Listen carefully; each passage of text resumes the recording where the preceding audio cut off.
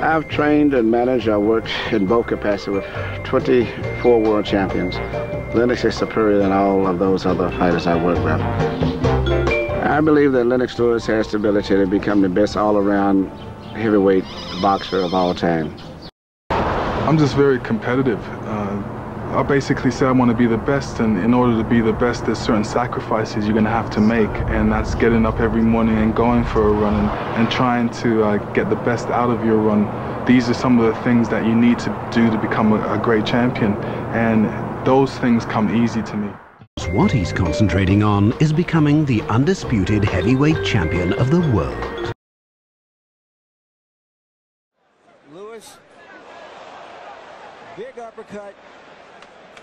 Bit by bit, stage by stage, breaking the spirit and resistance, and there's a lot of it. Fortune is caught here and in terrible trouble, and it stopped. Oh, it stopped even before he hit the floor. He said he wanted to prove to his son, never give up. He had to be the standard bearer for it. Right hand by Lewis after a couple of uppercuts. Jackson goes down, and Mercanti has seen enough. And for the moment, Lewis looks punched out as he lands another uppercut and floors Grant for the fourth time. 5, 6, 7. This time I don't think so. 9. That's it, honey. That's it. He can catch the punch right there, right there.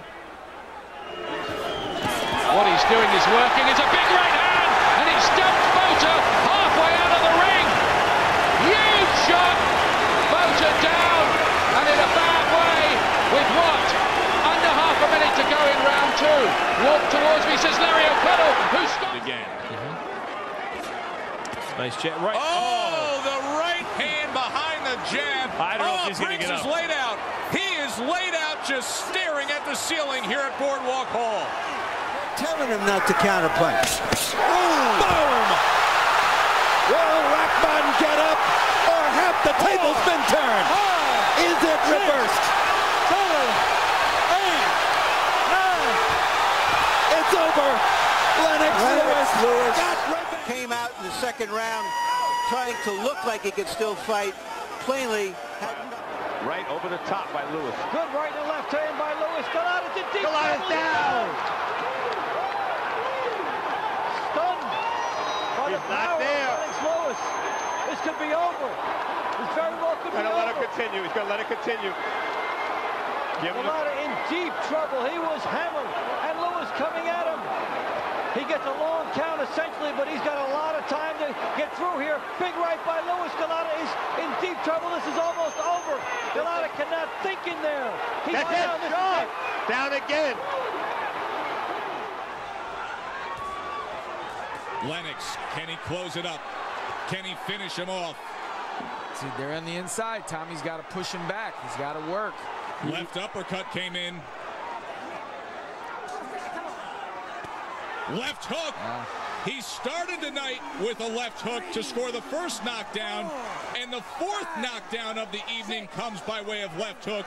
Oh, and look at that eye. The one thing's for sure, this certainly is a great heavyweight title fight. Look at Bruno here, coming up with their left hook, catches him, and Bruno was hurt by that. And now Lewis is looking to close in to finish this, and Bruno is in trouble. Bruno is in big trouble. And Lewis carries on a relentless assault here, pouring on the punishment. These are bad moments for Frank Bruno. Right uppercut, and I think Mickey Bang's going to stop it. Or is he?